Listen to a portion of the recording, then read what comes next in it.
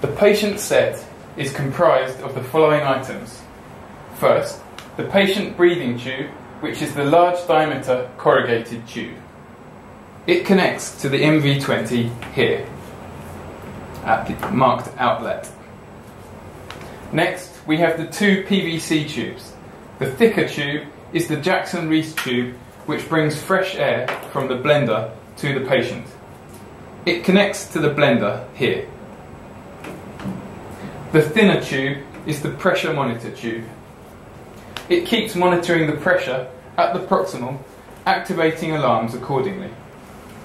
Next, we have the Y-piece connector, which includes a pressure valve set to pop up at 60 centimetres pressure to prevent patient injury in case of a kink in the patient circuit. Next, we have the flow sensor, which is attached to the proximal connector here.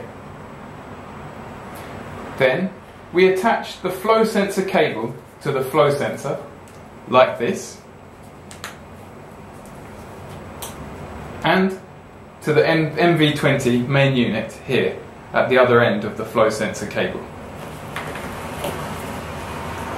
There's a small white arrow to show the upward position for correct connection. Please be careful to use the flow sensor with the cable attachment upwards.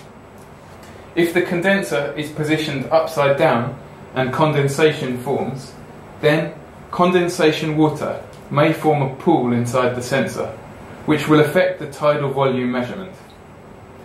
The flow sensor measures the velocity of the patient's exhaled air to provide tidal volume information. Next, we attach the HME here. The HME captures moisture from the patient's exhaled breath. And finally, we can attach the HME to the test lung, like so.